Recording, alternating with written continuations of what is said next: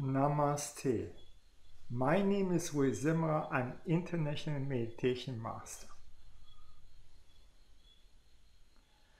Today I want to speak about be skeptic. Be skeptic.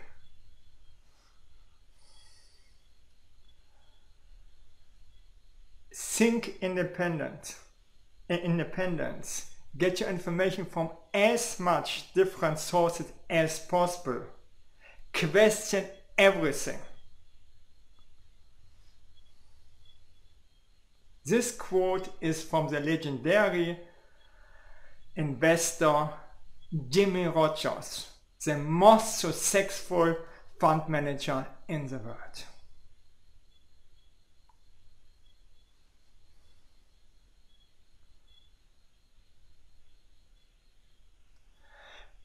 This means to be skeptic is not to be wrong. Okay, one example. I want to get more information about the two-day money bubble or the printing money like crazy. What to do? The media we can't trust. It is just a propaganda machine of the government. So the next choice is just to get books with different opinions about that subject. Makes sense? Yes, it is just so simple. Okay. And we need books with different opinions from ourselves. So, not the same thing. What we know already. Different opinions. Why is it so crucial from different opinions? Okay. We can learn from everybody. Everybody knows something what is valuable.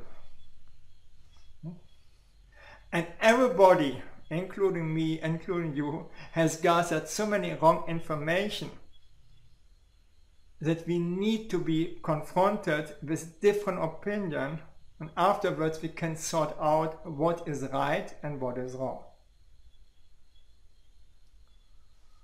So, and now, so I got the first book from the very famous expert Harry S. Dent, the last book from him. And this is about inflation, the demography, really great information inside of this book. And then he described the 2017 crisis is the same like 1933 with the biggest stock market crash ever had happened in the world. And now comes a joke, no? Okay, and with a deflation and gold down. Oh my God. So then he compares this crisis with the crisis from 1933. In 1933, the government, or Roosevelt, from the American, confiscated all the gold. And then the gold price went up 70% and the dollar went down 70% because there was a gold standard. So what was this? Actually, it was an inflation and gold went up. The other point is also 1933 there was no money printing at all, or not so much like today. This means the situation from 1933 is totally different from the situation today. So how we can compare both things? As in this point he is 200% wrong. Even from such a famous economy expert. Still, the book is valuable to read for everybody. There are so many great statistics inside, read it. Then we need the next book, The Money Bubble. Simple title. And here we can read the missing points where he was wrong, where Harry S. Dent was wrong, and then we have all the information what we need to protect ourselves for the come crisis, that we don't lose all of our money. Okay, makes sense. The next thing is what Jimmy Rogers said: don't think in the terms what you wish. Think what is and not what you want. Actually, this point is the biggest money loss, because all the people think in terms of what they want and they lost all their money on the stock market. Or we're getting blind to prove our theories like Harry S. Dent and cannot see to the same time the reality.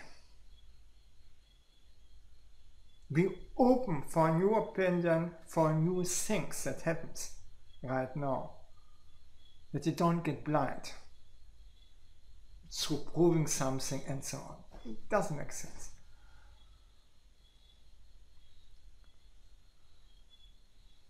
So in the history, every 10 years at least, much of the things had changed. This means today the opinion might be right, but in 10 years ago, nearly 80–90% or more are wrong. So we have to adapt to the situation right now. And if we don't want to change, we out of the game. We are becoming losers. Look what is and not what we want. Look that we change and adapt to the situation. And be skeptic and really question everything. Then we get the right independence thinking and can make up our own opinion and not a blind follower from any theory. With Harry S. Dent, I had lost so much money with his forecast. Okay. Okay, thank you that you have seen this video, and bye.